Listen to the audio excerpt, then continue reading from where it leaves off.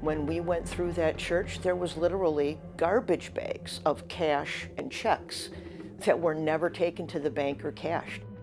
Father Kunz was, yes, known to be, I think, generous with his money. He did not necessarily keep a good watch over some of it.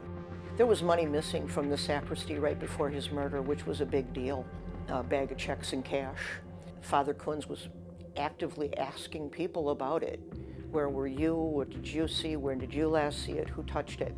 And he made a comment to somebody that he thinks he knows who took it. Is that the person that silenced him?